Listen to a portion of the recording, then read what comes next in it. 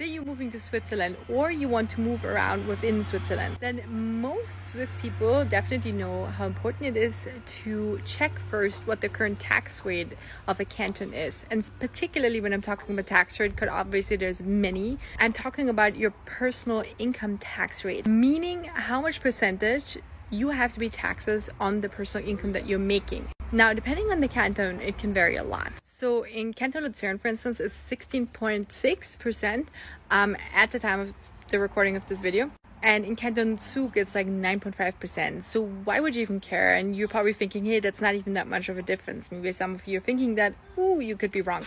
So let's take, for instance, the income of 100,000 francs a year. You're obviously taxed on taxable income.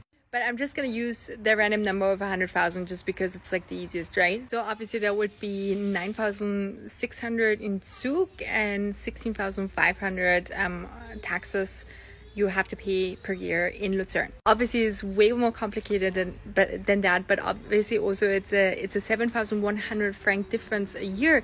And then further, if you're calculating that, and maybe you might be still in your 20s or in your early 30s, and then you make this difference of 7,100 francs a year that you could be investing. So yes, different cantons, there's definitely different strategies in Switzerland that you need to think about when you're deciding on which canton to move to. Taxes being a big one.